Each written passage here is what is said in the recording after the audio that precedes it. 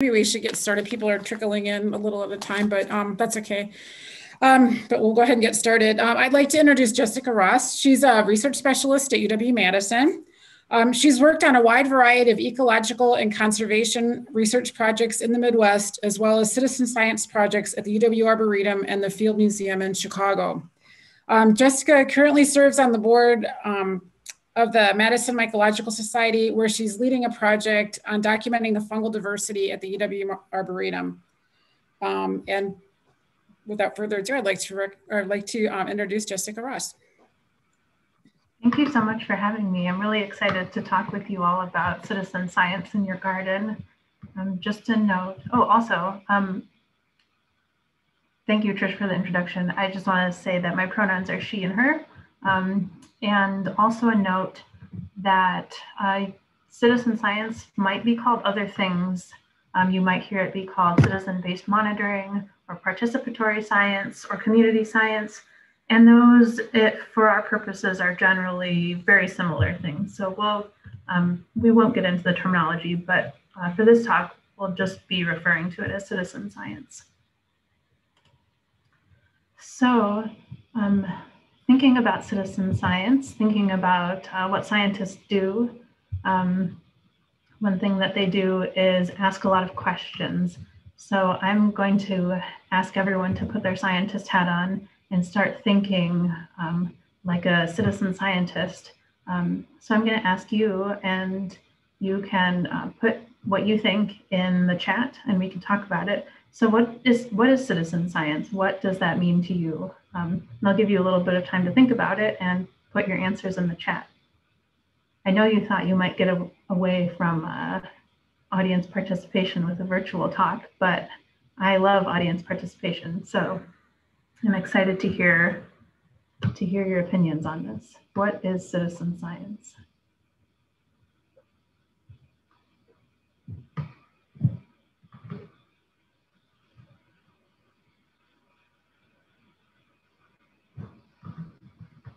So we have one person who says citizen science is citizens participating in studies or research.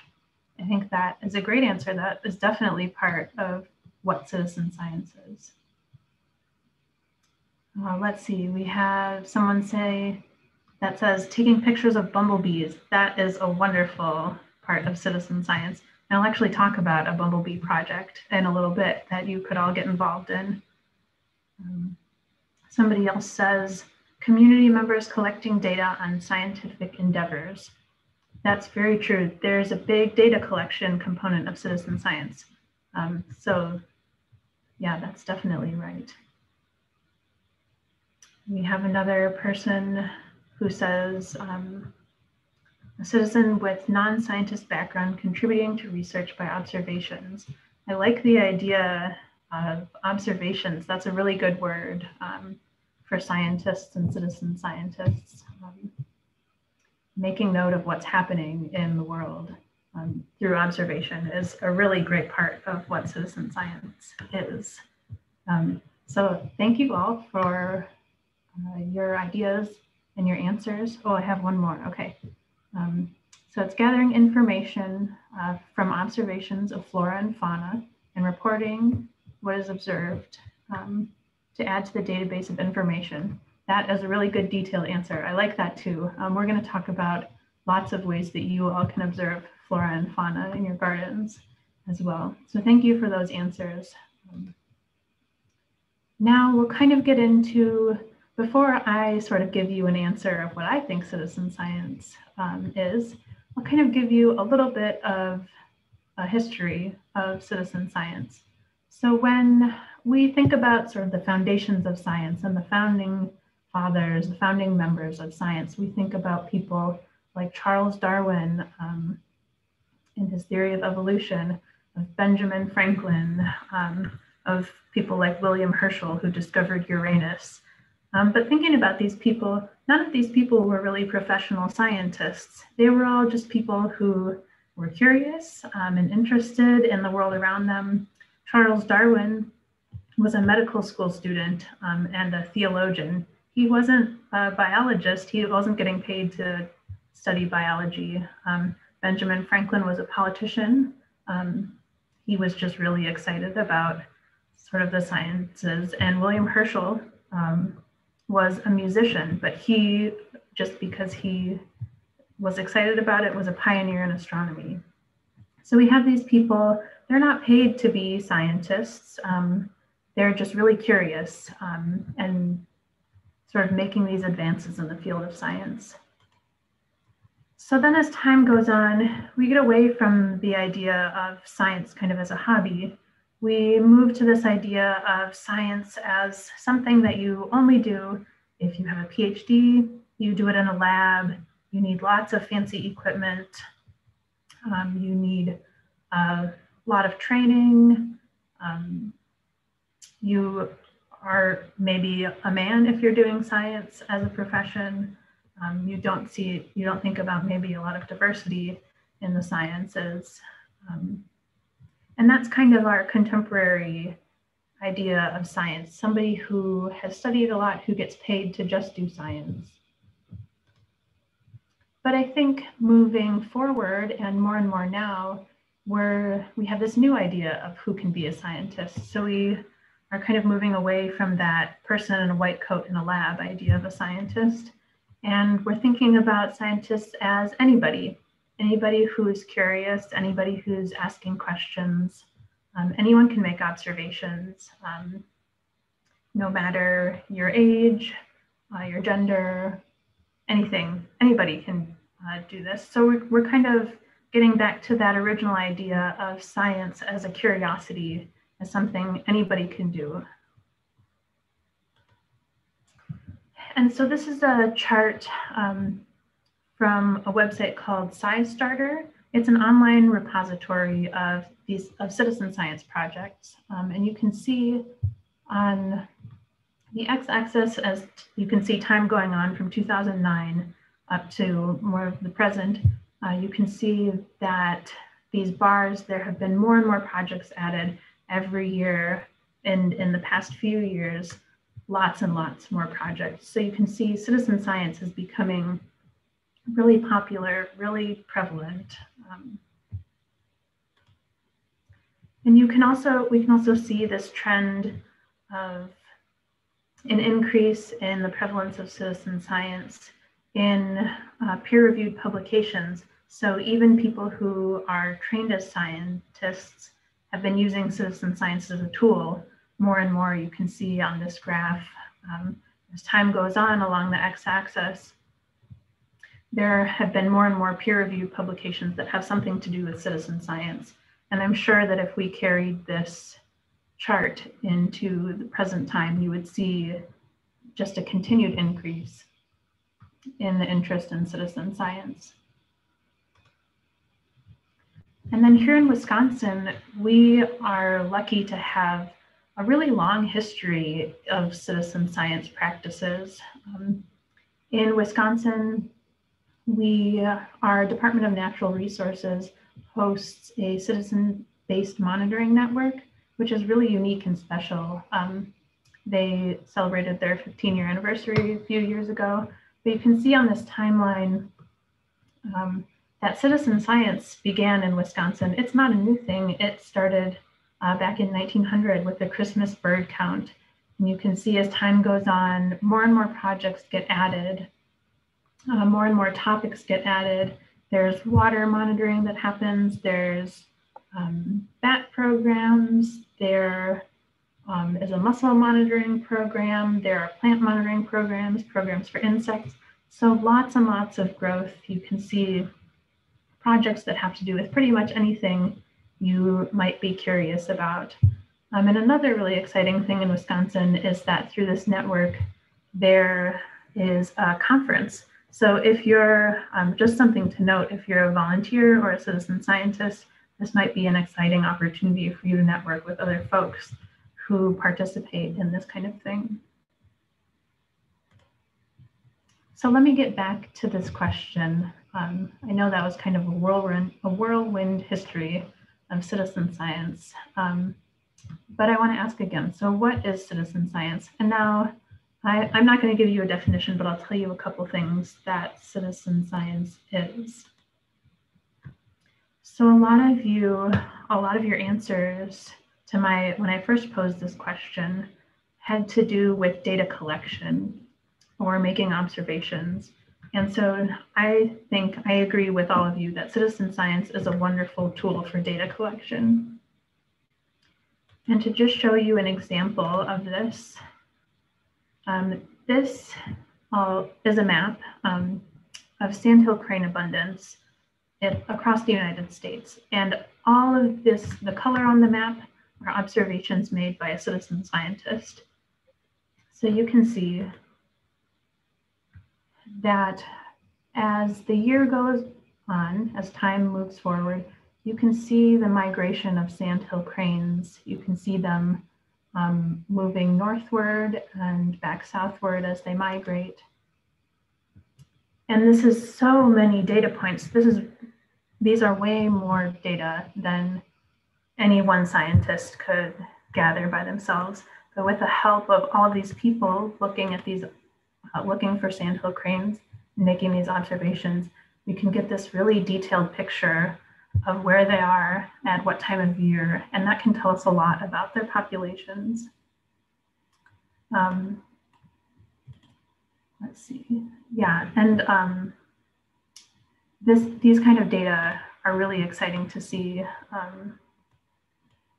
I'll talk more about this project, this platform eBird in particular, but in recent years, volunteers have had over 100 million observations on this platform each year. So we can do this for sandhill cranes, we can do this for bluebirds, we can do this for any kind of bird or any kind of organism. And it's really exciting to get to see what's going on in their population.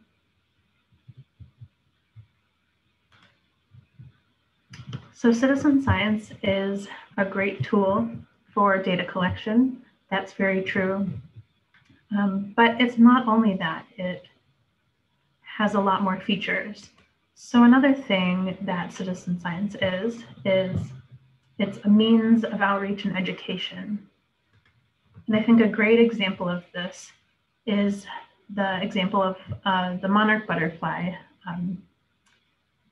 I'm not sure what student hasn't experienced in the classroom some kind of information or unit about monarch butterflies. You might see displays like this monarch butterfly life cycle. You might have folks rearing monarchs in the classroom. But this butterfly is so ubiquitous, and we learn about it by participating in citizen science, that people get really excited about it. There are curricula developed for students. It can teach by participating students, and this can be K through 12 students, it can be university students, it can be people who are not students, it can be retired folks, it can be anybody can sort of learn about research skills, learn about asking questions and being curious, learn about the scientific method, collecting data, all of those good things.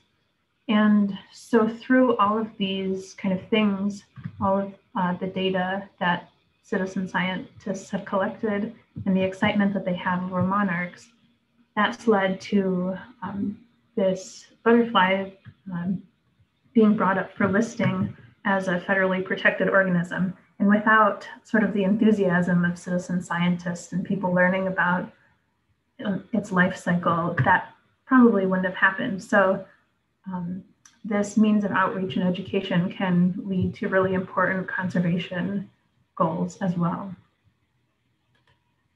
So that's not all that citizen science is. Citizen science is also a wonderful opportunity for anyone to engage in scientific discovery. So I really want to emphasize that's an opportunity for everyone. Anyone can participate in citizen science. You just need to have sort of that curiosity or that desire to ask a question or an interest. That's all you need to get started. You generally don't need any special equipment. You don't need any special skills. You can learn all of these things kind of while you're doing. And especially with the advent of modern technology like smartphones, it makes citizen science really easy to participate in. There are a lot of new apps and learning tools that are free and available to the public as well. And I'll talk about some of those opportunities that you all might want to participate in your garden. But I just want to emphasize that anybody can do this. We've moved away from the idea of a scientist in a white lab coat. And now we've moved to the idea of anybody can contribute in a meaningful way. So thinking about being curious and asking questions as a scientist, I want to ask all of you, what have you seen in your garden that makes you curious? So you can go ahead and type your answers in the chat. I want you all to start thinking about what makes you excited and what could you do as a citizen scientist.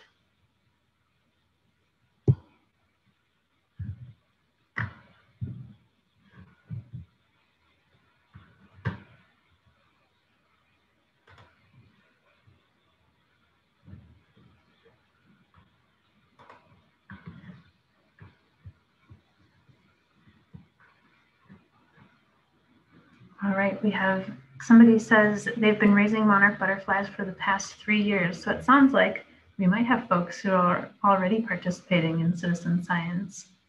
And I think raising monarchs can make you really curious. It can make you ask all sorts of questions like, why did this caterpillar survive? Or like, where is this butterfly gonna go when I release it? Lots of things like that. So that's great. We have somebody said pollinators are something that they've seen in their garden that makes them curious. I agree, there are a lot of pollinators, lots of questions to be asked around those. We have somebody else who says they're worried about jumping worms. Are citizens monitoring this? That is a wonderful question.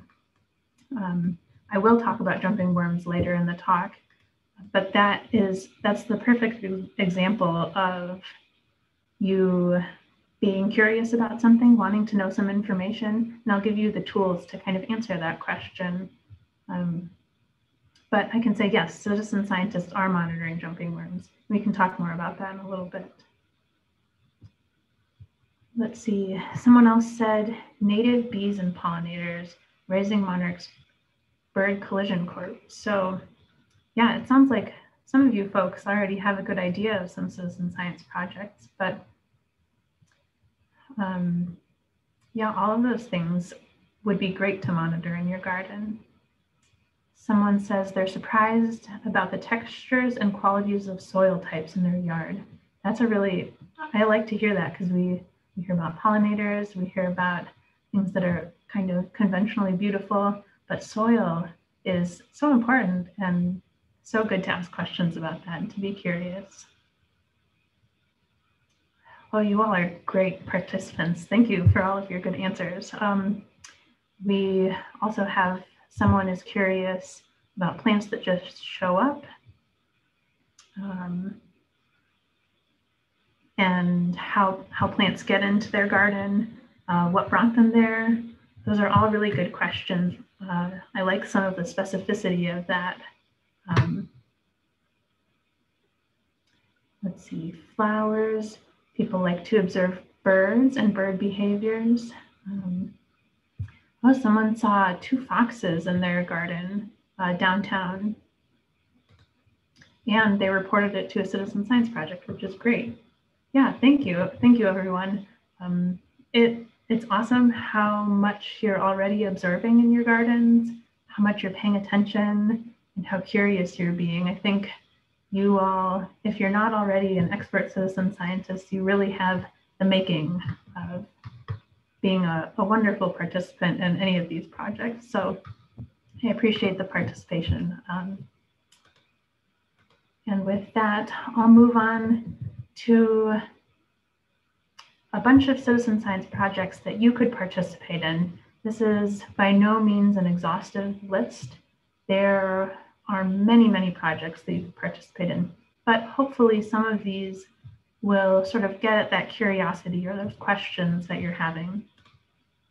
So first, somebody talked about how citizen science to them meant monitoring pollinators or bumblebees. And so we'll talk about that right away.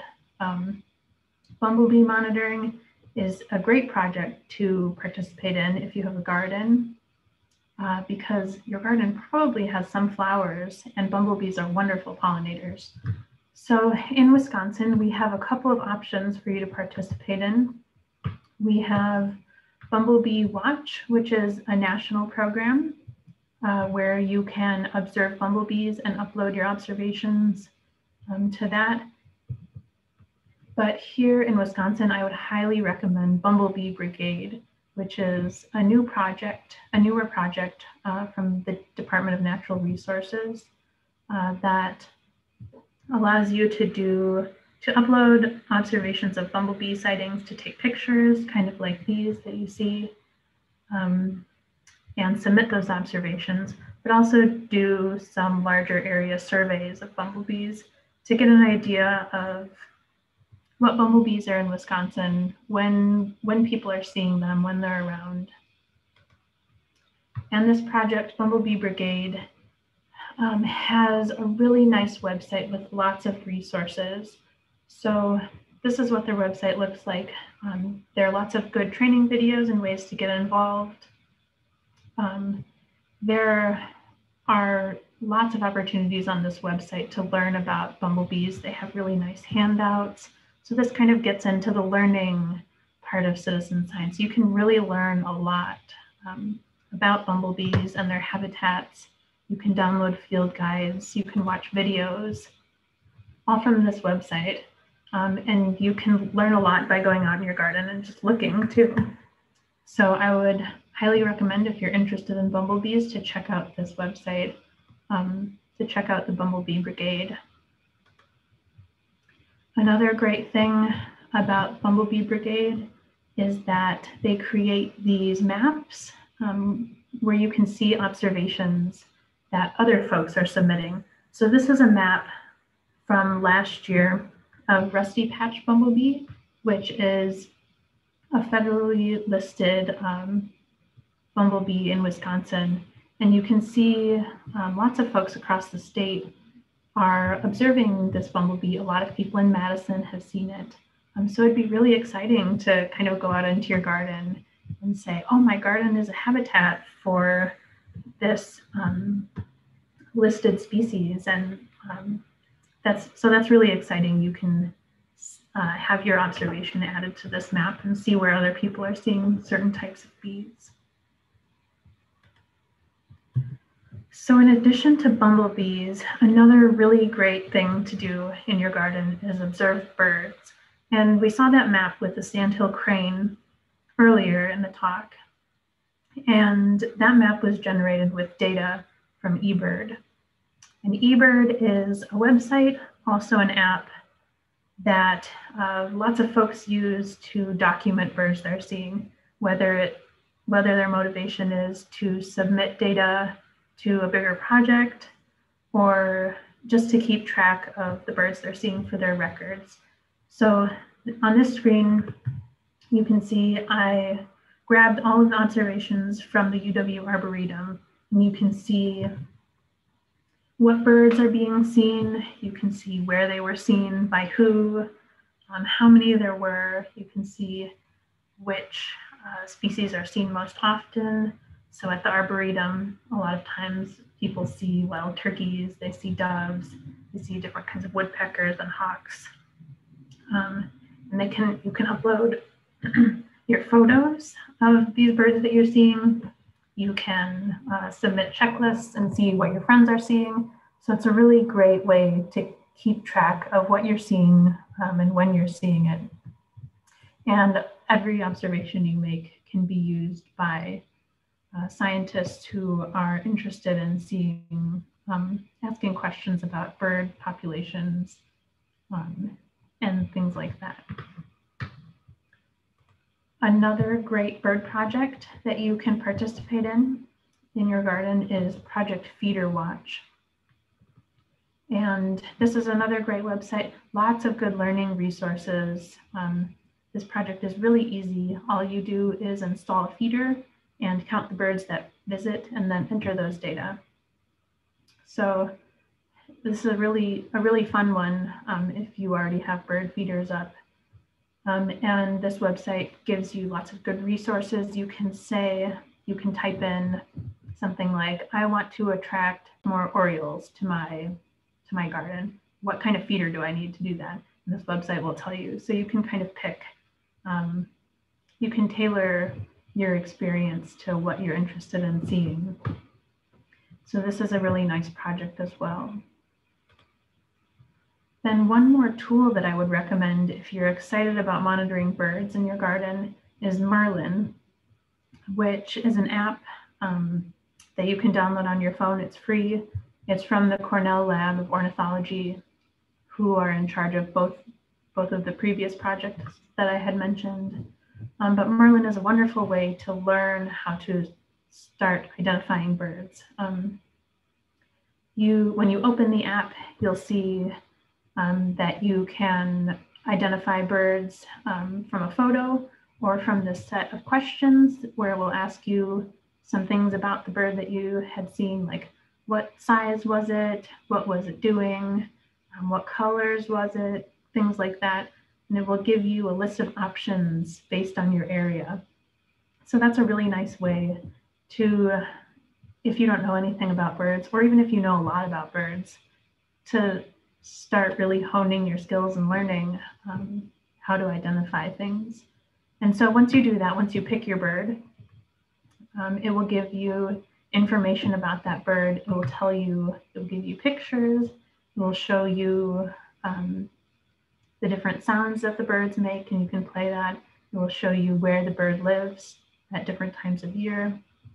So this is a really great resource to be learning about birds. And this app, I believe, also interfaces with eBird. So you can, by using this app, you can be submitting your observations as well. So now I'll move into, someone had asked about jumping worms. They're curious about jumping worms in their garden. And so another thing that you can do as a citizen scientist is monitor invasive species in your garden. And jumping worms are a newer invasive species in Wisconsin. They look like this that you can see on the slide. They vary in size, but you can tell them apart from European earthworms because they have, well, first they move around really pretty violently in a way that looks like jumping. And you'll see that. I'll show you a video in just a second. But they also have this part is called the clitellum. And on jumping worms, that's white and it goes all the way around their body. So that's a good way to differentiate them from European earthworms. Another way that you can tell if you have jumping worms is by the soil texture. So someone else had mentioned soil texture. And in a garden or in a natural area that jumping worms are present in, the soil will look kind of like coffee grounds, like really crumbly, a different texture. So that if you have that soil texture, it is a pretty good indicator that you have jumping worms. And then one other part of the jumping worm life cycle are their cocoons, where the baby worms hatch from. They're very small. You can see them next to this penny. That's how they get transported between gardens and between places is their cocoons, which are really small, really hard to see. So it makes sense that they could be spread very, very easily. And then, so here in this video, I'll show you the kind of defining feature, why they're called jumping worms. hopefully it will play.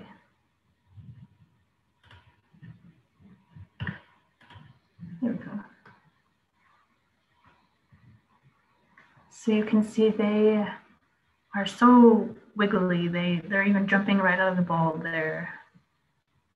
They really live up to their name. So this is a very characteristic behavior that you can use to identify these worms.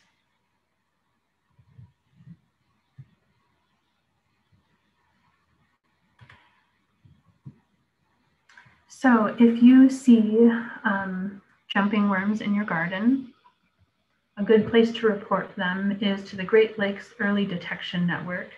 And you can see this program will do something similar where they'll map observations that people are seeing. So you can see that some folks have reported jumping worms in Wisconsin. A lot of folks have reported jumping worms in Minnesota.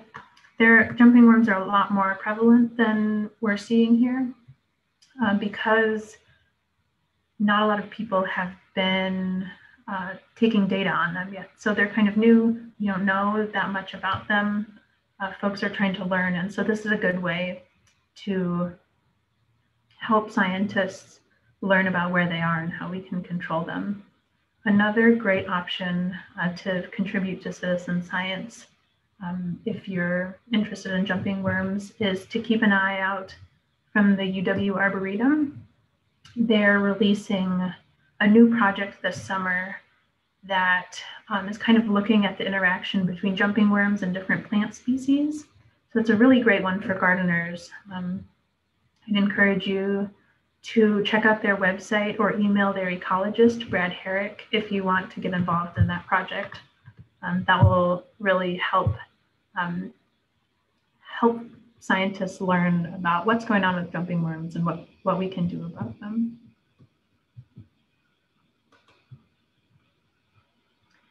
Then another project that is really fun to participate in your garden is monarch butterfly monitoring. There are several projects that you could participate in your garden. One is Journey North, another is Project Monarch Health, and then there's the Monarch Larva Monitoring Project. And through these projects, you as a citizen scientist can monitor monarchs all throughout their life cycle, from an egg to a caterpillar through adulthood. So there are lots of opportunities depending on what you're interested in. For the Monarch Larva Monitoring Project, this is a project that's been going on for about 30 years. It includes things like surveys for monarch eggs on milkweed plants. So if you have milkweed in your garden, this is really fun to go look for the eggs. Surveys of the larvae, surveys of sort of habitat, milkweed condition, and then there are also components that you could participate in that have to do with rearing monarchs. So I saw that somebody already in the comments had said that they rear monarchs and have been for a few years. So you could participate in this project. This project is really exciting because it develops, you can see as a participant these kind of real-time data. This is a chart from Wisconsin of all the observations from 2020. And on the bottom, on the x-axis, is time. So we have from May all the way to September. And then the y-axis is the number of monarchs that are seen. And you can kind of see that late May, we start to get monarchs coming back. We get a big boom of monarchs in the summer. And as they're migrating, we can see their numbers sort of dropping off. So we can get a lot of information about what's happening with monarch butterflies in our area, which is really neat to see. Another project that you can participate in, if you're already rearing monarchs, this is a really good one because it's very low effort and helps scientists understand this parasite that's affecting some monarchs. So monarchs, especially in the South, are often infected by this protozoan parasite called OE for short. And you can see with these little red arrows, those little tiny spheres, those little dots are spores of OE. And when monarchs are highly infected with this disease, they have trouble flying, they have trouble reproducing, and so it's pretty detrimental if there are high rates of infection to monarchs. So one thing that you can do if you're rearing them, this doesn't hurt monarchs at all, so it's safe to do, is you can take a little stamp of their abdomen, and you'll get, if you sign up for this project, you'll give everything you need to do it.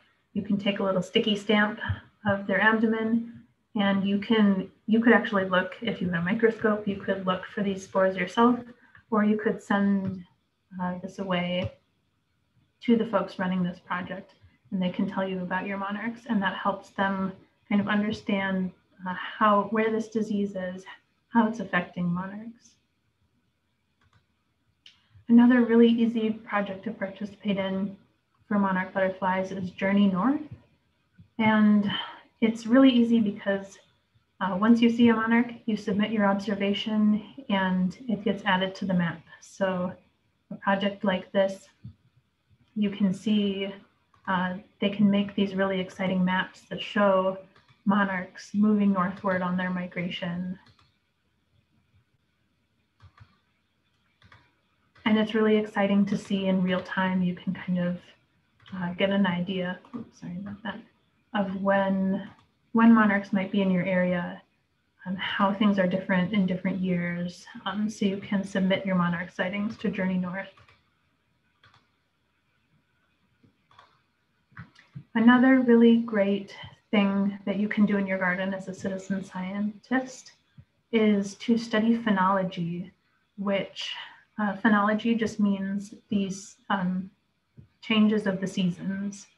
So this is a really great one because it can cover anything you're interested in. So just observing and paying attention in your garden, you probably see things like, oh, this is when I see my first bluebird come in March in the spring, or I see witch hazel flowering in the fall, or I see all of these different flowers in the summertime. And so you probably are already studying phenology if you're a gardener. But I'll show you some tools that can help you study it even a little bit more intricately. So iNaturalist is a really great tool. I recommend it to everybody I see. It's very fun to use. It's a website and an app. And you can use it to document any living thing that you see. So a lot of people use it to document plants and flowers. I use it a lot to document fungi. You can document birds or animals. But the premise is that you take a picture of what you're seeing and you can upload it. Your observation will include your location. You can take multiple pictures. But when you do that, it gets added to this repository of data of observations that can be used by scientists, that can be accessed by anyone on iNaturalist. So you can see here, I grabbed just observations around Madison of just anything that was in the area. And you can see that there are tons of observations, over 2,000 species that people had seen just in the Madison area. You can see all of those dots are observations. This must have been the late fall because people were seeing New England asters, they were seeing goldenrods, things like that. So it's a really great tool to document what you're seeing, if only for your records or to contribute to get a better idea of, for scientists or anybody, what's out there. So this is from my iNaturalist page. Like I said, I am using it a lot to document the fungi I'm seeing, but it's really nice because iNaturalist will keep all of your observations together.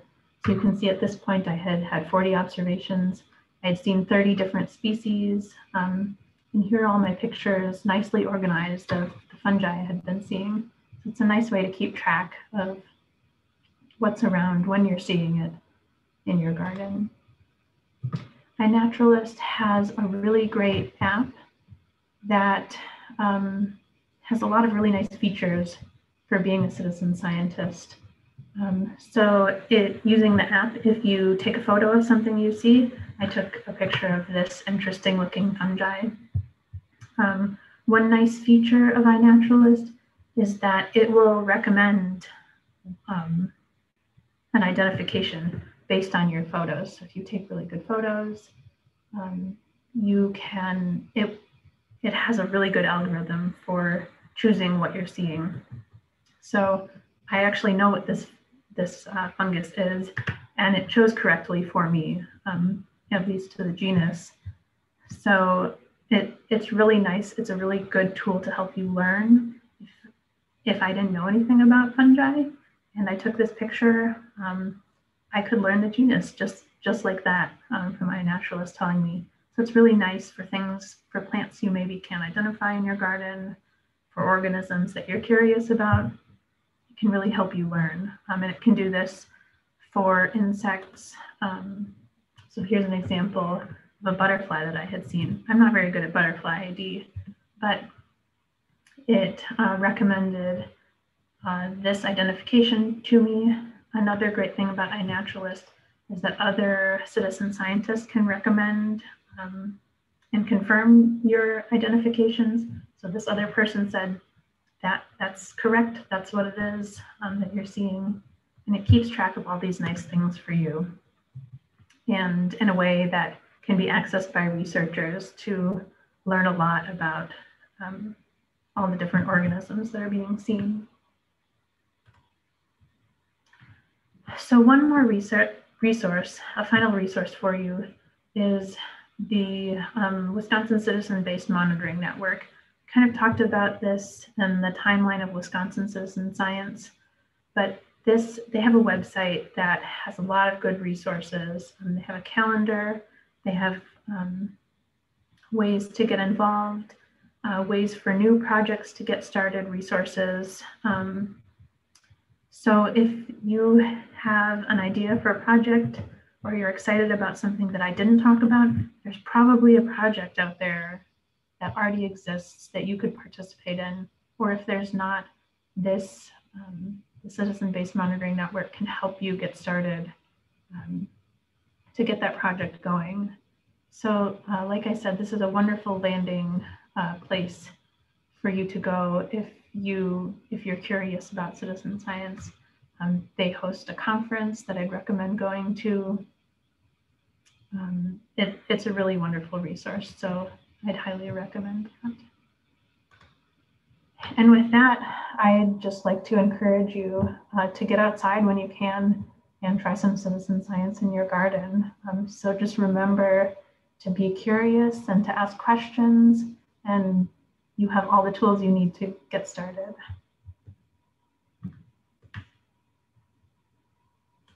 And with that, I'm happy to take questions from you. If you want to know about other projects that I can help with, I'd be happy to share that information as well if I have it. But thanks for taking the time to listen to and learn how to be a citizen scientist with me.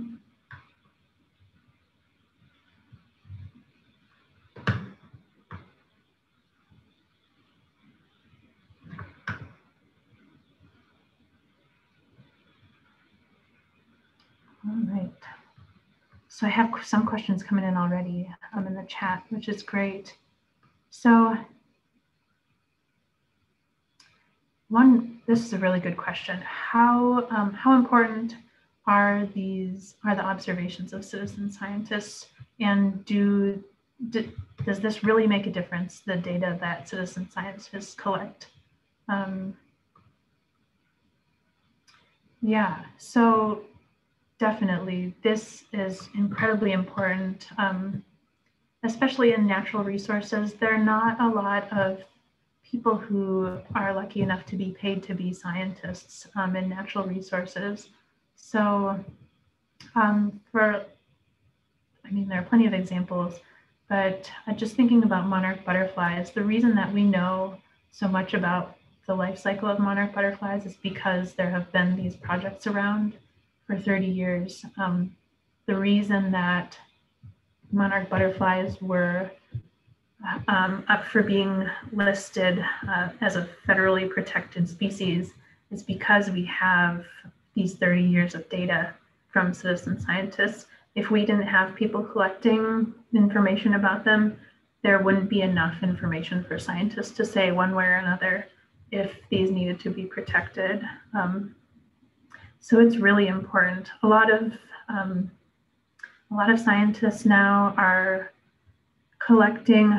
using the data from things like eBird and iNaturalist to get an idea of how we can best protect species that are threatened, of how we can take care of our natural areas, of how we can manage things better to ensure that we have resilient ecosystems. So I'd say that a lot of these data are really important in sort of making sure that we have a vital system that's really working well. So someone also asked an example of what we know now because of a citizen science project that we might not have known without citizens participating. I think a good example of something we will know is, things like invasive species are pretty new. We don't know a whole lot about them because they haven't been here for a long time. So something like jumping worms, we don't know where they are, sort of what plants they associate with. So the Arboretum's new project, they're set to learn a lot about where people are finding these jumping worms, what plants they're associating with, how we can manage them better. And that has a real impact for gardeners, for regular folks, for land managers, for all sorts of people. So there are plenty of examples, lots and lots of examples. These data, I think there are numbers that say the value of observations from citizen scientists is valued in the billions of dollars. So it's a really important, really great thing to have these observations from citizen scientists.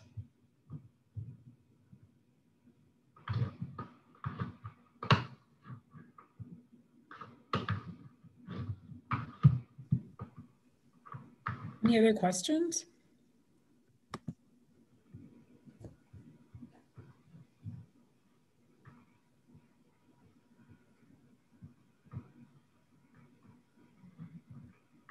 I asked too many questions earlier. It made everyone tired. Well, let's see. So someone asked a question. Oh, can eBird ID a bird from somebody trying to mimic a call? I can't say I've ever tried it. It might be worth a try. Another thing that you can do if you have Merlin, that app that I had talked about, you can kind of narrow down what you might be seeing or what might be present in your garden. And you can kind of compare the calls that way, compare things that you might be seeing. But I guess it's worth a try. It maybe depends on how good you are at mimicking a bird call. Someone mentioned that Audubon has some projects too. So I think that's great. Audubon does do a lot of important work with citizen science. And this list of projects that I gave you is by no means exhaustive. There are so many projects you could participate in. So whatever makes you feel excited is really what you should do.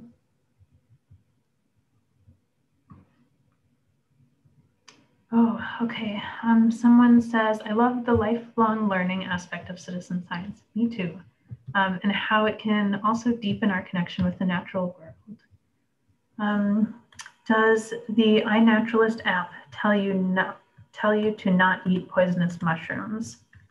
I would say the first rule of looking for mushrooms is don't eat anything that you can't 100% identify, because it could be the difference between you being alive right now or not anymore. So some mushrooms, even if you just eat a little bit, really poisonous, could just kill you.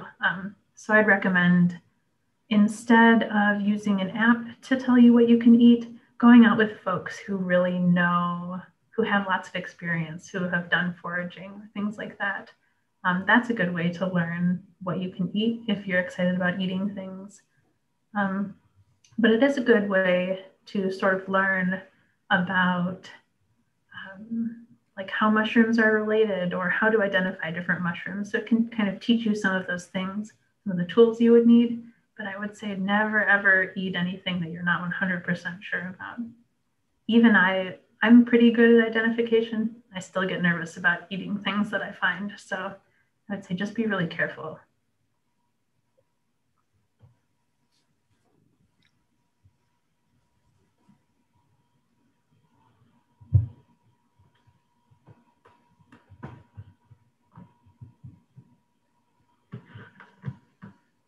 Okay, does anybody else have anything? Nope, there we go. Okay, so question, will the jumping worm research give us an idea of how to control them?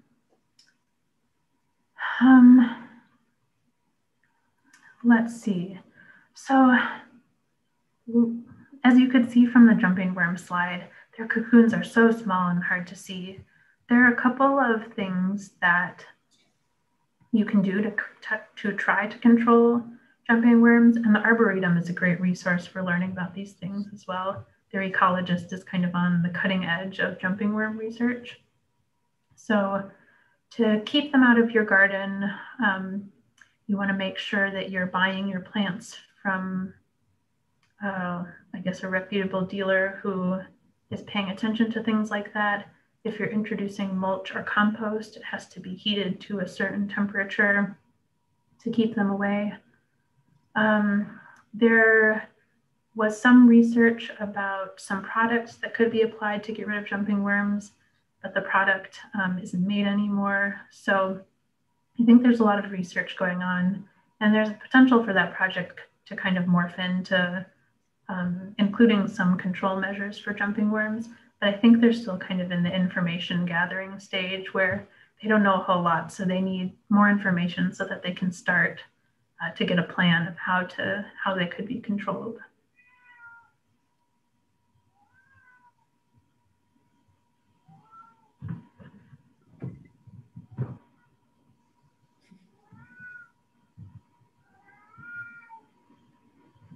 I hear Kitty telling us that it's maybe time for the talk to be over. That's mine. He gets fed at 3, so he starts tuning up around 2. Sorry about that. Okay, unless anyone else has any questions, I guess we'll end here. And I want to thank Jessica for coming. This was really great. And we don't have any lectures scheduled for the summer. We'll start up again in the fall, but there are some walks and there's some bike rides posted and some other things, activities for the summer if you want to check our website. But other than that, as far as lectures go, we'll see everybody in the fall. And Jessica, thanks again. Thank you so much for having me. Okay.